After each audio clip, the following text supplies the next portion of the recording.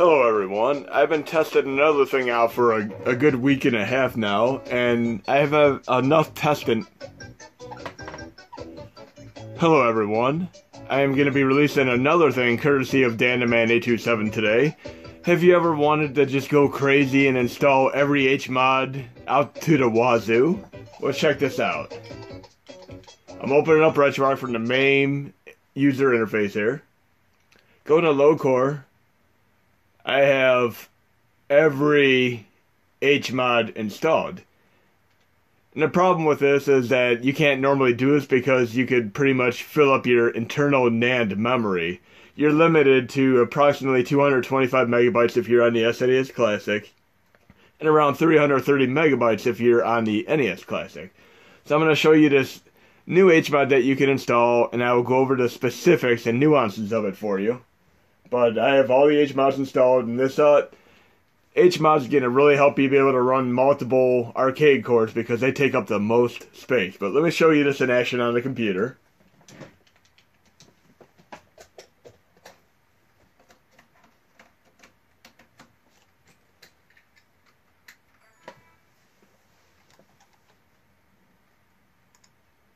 Now I'll show you the HMOD in the core set.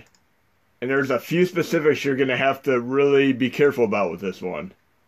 So I'm going to today's core set update. Extras, USB host, HMODs. It is called Dan827 External RetroArch.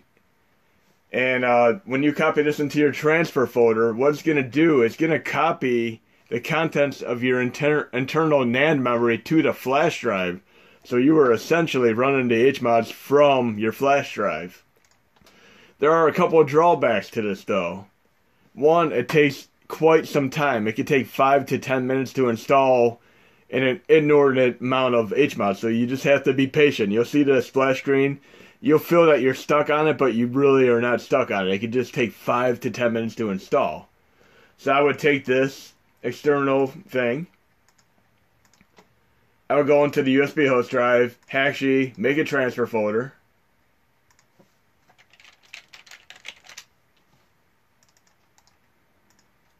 And I would just turn on, and like I said, it could take 5 to 10 minutes to install everything. You'll have this longer splash screen than normal because it's transferring all the contents to your NAND memory.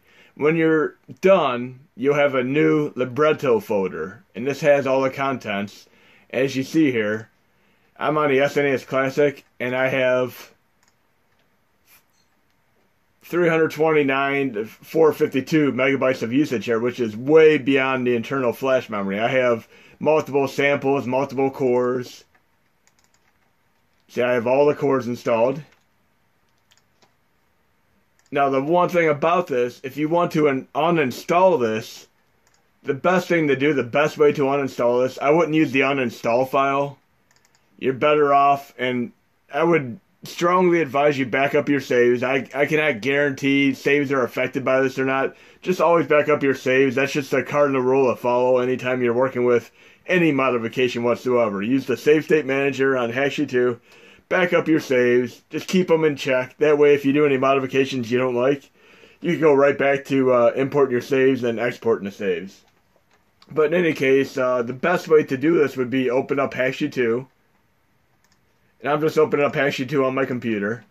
And I've tested this out like multiple ways over the last week and a half. I'm going to my normal computer, opening up hakchi 2. And this is in the event that you would like to do an uninstall of everything. What you do is basically go into the hakchi tab. And you'd want to have the proper system type. Make sure it's set to NES or SNES, depending on what system you're working with. Then do the kernel uninstall. That's the best way you're going to be able to clear everything out so that you could redo the process.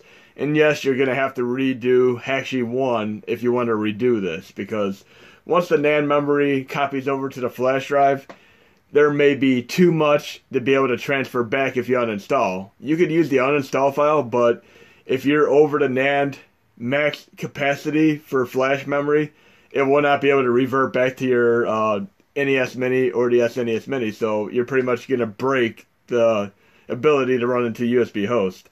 So I would recommend just uninstalling the kernel and just redoing the seriously don't you effing remember me process and going back to what you want to do. So I would primarily recommend this course of action, this external modification, only for people who want to run multiple arcade cores. If you're running standard cores like SNES, Genesis, TurboGrafx, and all that, don't worry about it. But if you're running Final Burn Alpha 2016, all three MAME 2003 cores, multiple arcade samples, Final Burn Alpha 2012, then by all means do it. But if you're not running a crazy amount of arcade cores and just running like one MAME and one Final Burn Alpha 2016, you do not need this. You'll be way within the realm of the limitations of the NAND memory. But just remember, once you install it, the best thing to do is uninstall kernel and redo the seriously don't you effing remember me process. That's for the best. I've done this test a good 30 times to ensure it works, and like I said, back up your saves with the Save State Manager. If you go into HakchiMod 2, you go into Tools, Save State Manager, and I would do this before you do the HakchiMod process. This way you could properly connect through Clover Shell. But it'll be in today's core set update. I've been testing it for a good week and a half now. Hope you enjoy the release. You'll also have the Intellivision emulator, as well as the ability to do 3 MAME 2003 cores at the same time. So the release will be shortly.